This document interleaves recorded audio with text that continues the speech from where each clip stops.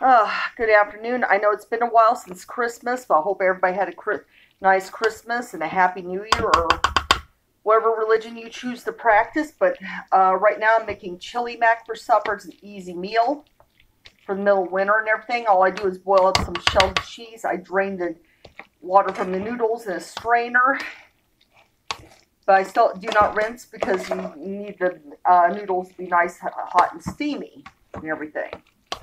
Now, you can do this on low heat if you want, on warm burner and everything, to help, melt the cheese. But since the steam from is already there, I can just mix this up. Then I add a can of chili. Any type would be fine. I got this stuff from Walmart. The canned chili was only $1 at the Walmart in my area. So it's just, like shells and cheese. You can use a name brand, Velveeta or something, or an off brand, doesn't matter to me. And just add your can of chili.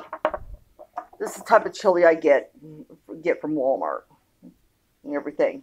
You can always add extra cheese on there, but I feel like there's enough cheese on there. And this time of year, you're going to need all the calcium and vitamin D you can get.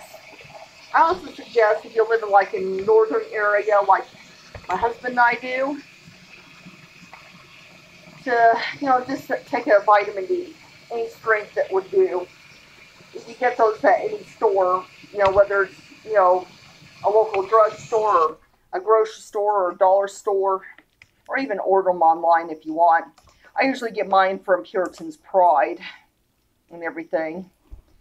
But yeah, this time of year, this is a time where we've gotten 7.5 inches of snow back on New Year's Day and everything. It was really bad out. But this is it. This is the finished product and everything. It's really good. It's a cheap, easy meal that you don't have a lot of effort to do, especially on those tiring winter days. Everybody have a good week, and I'll see you again next week. Bye.